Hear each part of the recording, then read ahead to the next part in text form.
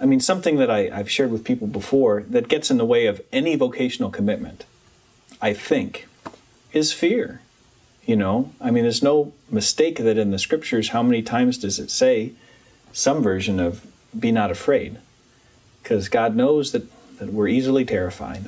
And that can certainly be the case when considering a religious vocation, because right now in this country, I mean, let's just say it's not mainstream, you know? So that could be a scary thing.